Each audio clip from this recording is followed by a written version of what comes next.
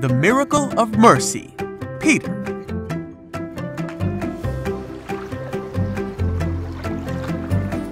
This is Peter. Hey-o! Whoop! Peter was a fisherman who was called by Jesus. Hey! Peter saw the many miracles of Jesus, and he heard all of his teachings. When the time came for Jesus to die and take away the sins of all the world, Jesus had one final meal with his friends. During this meal, Jesus told his followers that the time had come for him to leave them. Huh? Peter asked, "Where are you going?" Jesus told him Peter couldn't follow him now, What? but that he would follow him later. Wait a second.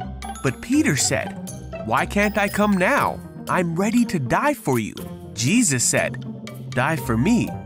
Peter, before the rooster crows tomorrow morning, you will deny 3 times that you even knew me."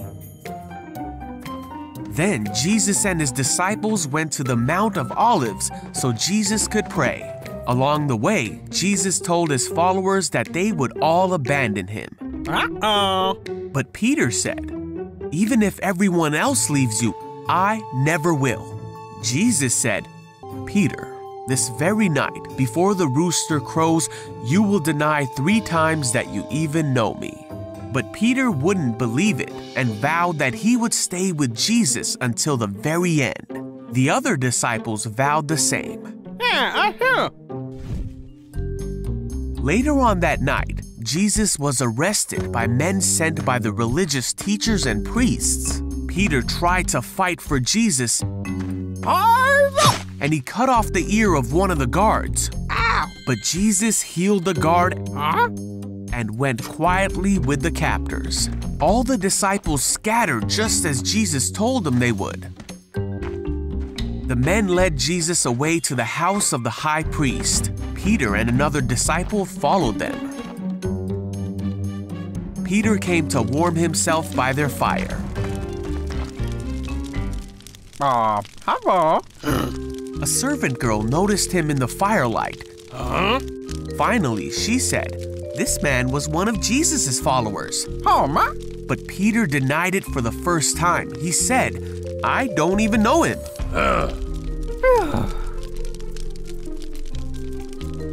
After a while, someone else looked at him and said, "You must be one of them." Whoa. Peter, for a second time, said, "No, I'm not." Okay. About an hour later, a man who knew the man whose ear Peter cut off said, "Didn't I see you in the olive grove with Jesus? This must be one of them. He comes from the same place as all of them." Yeah, you're right. But Peter said, No. "I don't know what you're talking about." And then Peter heard the crow of the rooster. Jesus turned and looked at Peter. Jesus' words flashed through his mind, and Peter left the courtyard weeping. Then Jesus died and was placed in a tomb. The disciples heard that he had come back from the dead. Peter even saw the empty tomb and believed that Jesus was alive again. Woo-hoo! And Jesus appeared to the disciples to show him that he was alive. Some of Jesus' followers were together when Peter said, "I am going fishing." Okay. So they all went out to the sea, but caught nothing all night. At dawn, they saw a man standing on the beach. Oh, hey, over here. The man called out to them and said, "Have you caught any fish?" Nope. The man said, "Throw out your net on the right side and you'll get some." Okay. So they did, and they couldn't bring in the net because there were so many fish in it. Then one of the men on the boat said to Peter, "It's Jesus." When Peter heard that it was Jesus, he swam to the shore while the others pulled in the load to the boat. When they got there, they found breakfast waiting for them. I miss a fish. Got it. Jesus said, "Come have some breakfast." While they were eating, Jesus asked Peter, "Do you love me?" Peter said, "Yes, You know I love you." So Jesus said, "Then feed my lambs." Then Jesus asked again, "Do you love me?" Peter said again, "Yes, you know I love you." And Jesus said, "Then take care of my sheep." And then a third time Jesus asked Peter, "Do you love me?" Peter was hurt that Jesus asked the question a third time, so he said, "You know everything. You know that I love you." So Jesus said one last time, "Then feed my sheep." And so Peter went on to feed Jesus' sheep by helping establish the church and by writing books that we can now read in the Bible. And though he denied Jesus, he was forgiven, and many came to know the love and forgiveness of Jesus through Peter.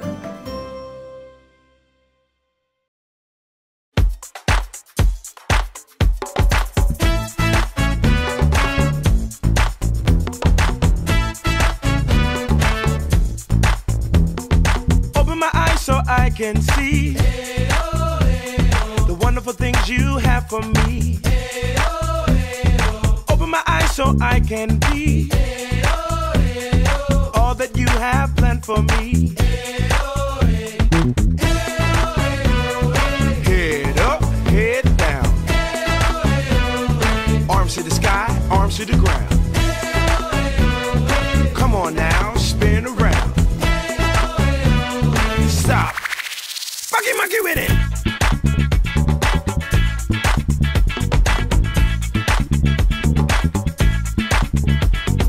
Open my eyes so I can see the wonderful things you have for me. Open my eyes so I can be all that you have planned for me. Head up, head down, arms to the sky, arms to the ground. Come on now, spin around. Stop. Monkey with it.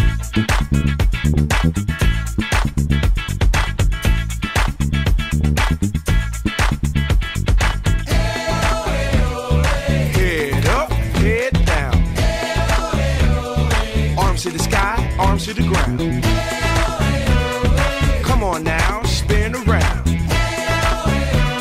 Stop. Monkey with it.